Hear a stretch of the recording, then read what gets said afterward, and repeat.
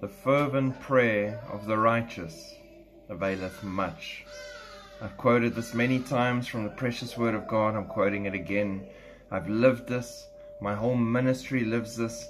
This ministry would not even be able to function if not for the fervent prayer of so many righteous and those standing and supporting in the heavenly realms and just standing in agreement, and us being able to do these things that we do. And in difficult times, all of us at this stage of the race, where we are at the very end, the very pinnacle of the moment, where we are all waiting to hear that trumpet blow for the Lord to come, He who promised, who is faithful to come and fetch us.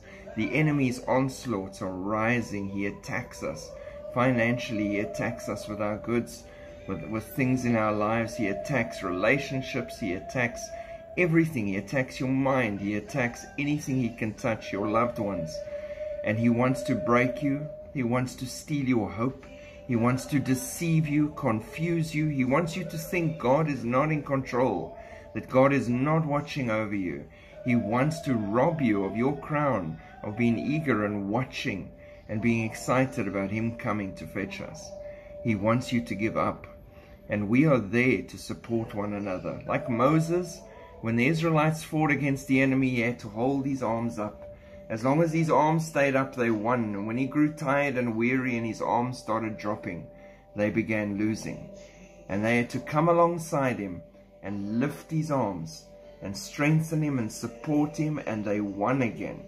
And that is a beautiful picture of how we have such a holy duty to support one another in this final stretch, to pray for one another, to love one another, to come together as a unit, a flock, and run that last stretch of the race, leaving no one behind.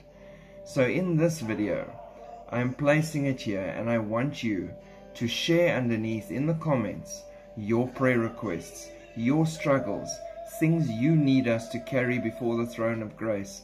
And all of you in this whole ministry that are here, I want you to come and look at these comments and comment and show these people they're loved. Support them, love them, pray for them, bring them and their stories that they have to the throne of God.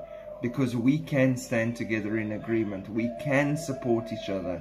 We can lift each other's hands. There's nothing more important. We are in this together. So let's pray together.